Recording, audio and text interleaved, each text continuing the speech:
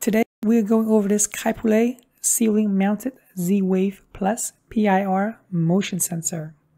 I was looking for a motion sensor for my rental unit and I wanted something cheap and good, and this is the only thing I could find.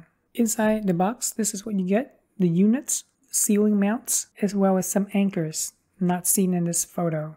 It uses 2 AA batteries. There are some jumpers here, but I don't touch them at all. Just leave it alone. This is the Z-Wave pairing button.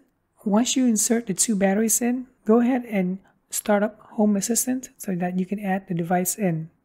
I'm using my mobile phone, so I'm clicking on this menu icon right here to open up the menu.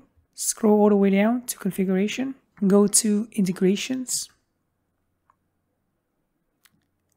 Go all the way down to Z-Wave JS, and then click on Configure.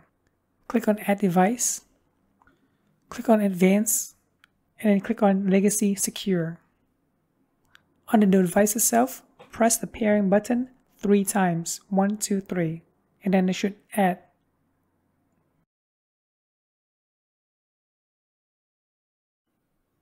There you go, it found the device and then it's taking its time. When you click on View Device, these are the entities that you can see. There's the motion, is it on or off? There's the tamper, and then there's the battery level. I don't like the anchor that was included, so I'm using my own anchors, and this is what mine looks like. Once that's inserted into the ceiling, it is very hard to be twisted around, because as you can see, there's a bunch of spikes, and that prevents the anchors from twisting or turning around inside the sheetrock. This is what it looks like once it's mounted. Again, I'm using my own anchor as well as drywall screws. Inserted the 2 batteries. So as you can see from the indentation right here, all you have to do is press it into the wall mounts and then twist it to lock it into position. Once you hardwire it with 5 volts, you can actually use this as a repeater, a Z-Wave repeater. Pretty cool, right?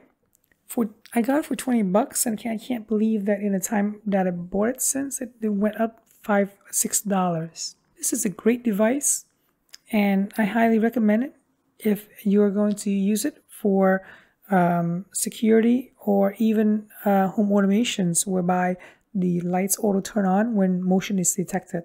Hopefully you found this review helpful. I really appreciate you guys subscribing to my channel, and thanks for watching.